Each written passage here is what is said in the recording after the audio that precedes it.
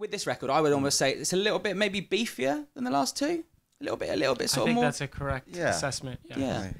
But how does it? Is the acoustic version the same, or what can we expect? Well, less beef. Yeah. Less beef. Vegetarian version. Vegetarian. Yeah. You kind of have to rearrange the Healthier it's hard to translate the songs, the way that they are on the Okay. album. It's obviously with like electric guitars. Yeah, and, well, of course. all that kind of stuff. So we always try and rearrange them and make it completely like kind of sitting in a different world that really suits the acoustic thing. Are you finding that maybe the older songs you're beefing up as well to fit with the new stuff, or is there sort of a nice flow? Like in a live sense? Yeah. I think the ones from the new album are fitting in really well with the kind of first album stuff, which was more guitar-centric, a bit more up-tempo. So in a live sense, that's working really well from the gigs we've done so far.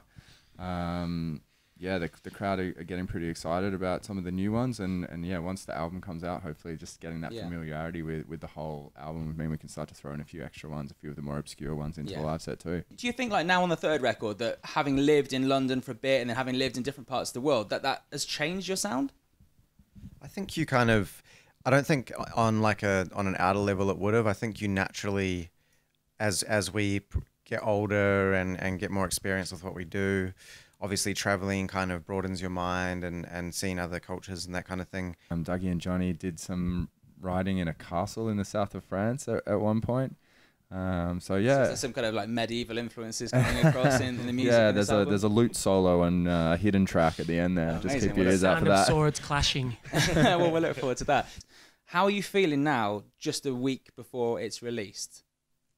It feels quite surreal actually, because it's been such a emotional roller coaster, a lot of highs and lows, and self-doubts and kind of feeling really good and then feeling kind of confused, and so it's weird to be at this end of the whole process, and exciting, but probably a mixed bag of emotions. Do you think it'll be a relief almost when it finally comes out, something you've been working on a good for word, these couple of years? Your album Thick as Thieves comes out next Friday. You're going to be in session with Tim next week, and best of luck, guys. Thank you very much. Thanks for having us.